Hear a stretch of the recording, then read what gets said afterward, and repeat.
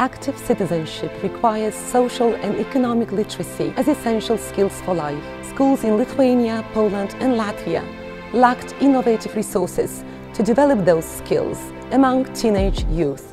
The Lithuanian Free Market Institute produced and brought into the classrooms a transformational textbook, A Citizen in 31 Hours. Our textbook uniquely integrates economics, civics and ethics.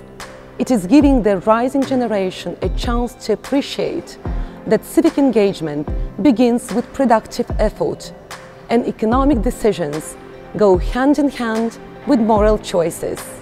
By receiving the European Innovative Teaching Award, we are honored to recognize all the teachers who instill in the young generation a belief in human agency, ingenuity and responsibility for themselves and their communities.